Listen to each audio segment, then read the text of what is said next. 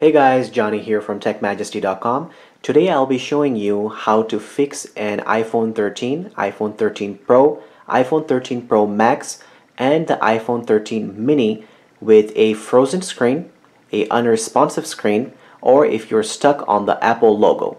So regardless of what screen you're stuck on, this method will go ahead and shut the iPhone off and turn it back on again so you can go ahead and get your iPhone back in action. So it's a very simple method. It's called a force restart, and basically how it's done is you will hit the volume up button, the volume down button, and then the Siri button right after another. So you need to go ahead and do this quick, and we will go ahead and do that right now. So volume up, volume down, hold, and you will keep holding it, keep holding it.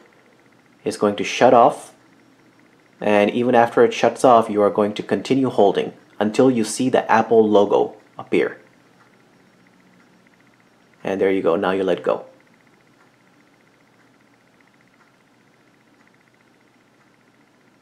And in just a second, the home screen is going to appear. There you go.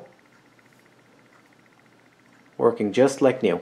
So guys, if that helped you, please hit that like button and subscribe to our channel. Any questions or comments, leave them below.